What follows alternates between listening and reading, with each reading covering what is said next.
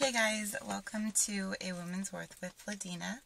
I am not feeling very well, but I wanted to leave you with something short and sweet. Something that I noticed this week quite a bit is people struggling with addictions, or whether it's food or people or drugs or alcohol,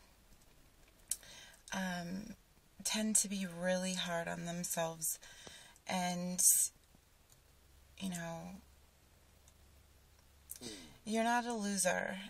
Everyone has something that they're dealing with or something that they're trying to overcome. And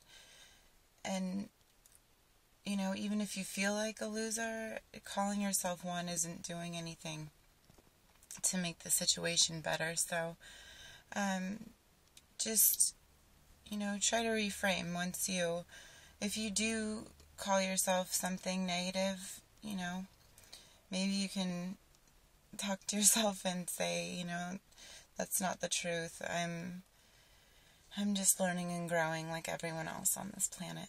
So, that also goes for children. We need to be careful what we call our children. When you call your child lazy, eventually they start to believe it. And kids really just want to play.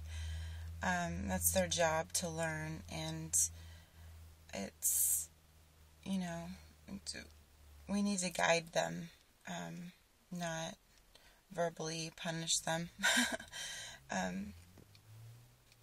And another thing goes for, when people are being abused or sexually abused, something that, in my experience, when you tell a child that they're ruined now or something's wrong with them because they had suffered some sort of abuse, they start to believe that something's wrong with them, and that but the truth is there's nothing wrong with them. Whatever someone tried to do to them didn't ruin their soul. So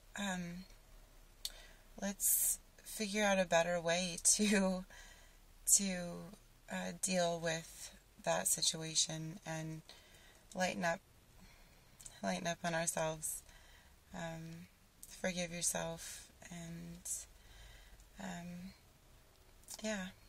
that's what I felt was important to share. But I hope you guys have a lovely week and take care of yourselves, and I will see you soon.